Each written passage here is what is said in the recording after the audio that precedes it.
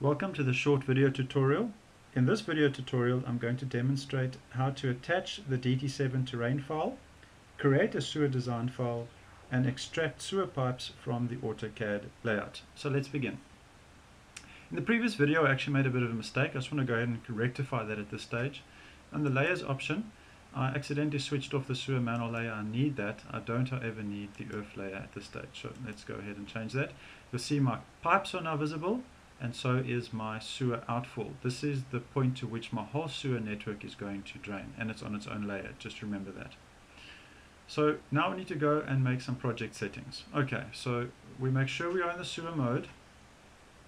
File, project settings, terrain, choose my terrain file, open it, sewer, create my sewer file, sewer C, open. It says that one isn't already in existence. Do I want to create it? Yes. That's what I need. Notice that my DT7 file now lines up with my drawing. I can switch the triangles on and you can see that the survey covers my whole design. Good, that's exactly what I want to see. So from here I'm now ready to go ahead and extract my sewer pipes. So I'm going to choose File, Import, Convert Drawing Entities, specify which layer my outfall is on. It's on the sewer manholes layer. I don't have node names. My links are on the sewer layer. There it is. And I'm going to say OK. Now if you've done your drawing correctly and everything is as it should be, you should get something that looks like this. I'm just going to go ahead quickly and switch off my terrain.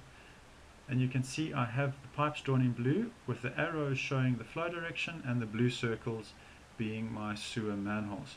Now if you don't see it, don't panic.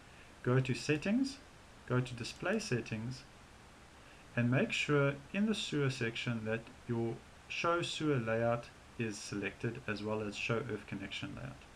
If you want to change the way it looks, you can go to Nodes, which are your manholes, change things there. Maybe here I'd like to right click and go Name.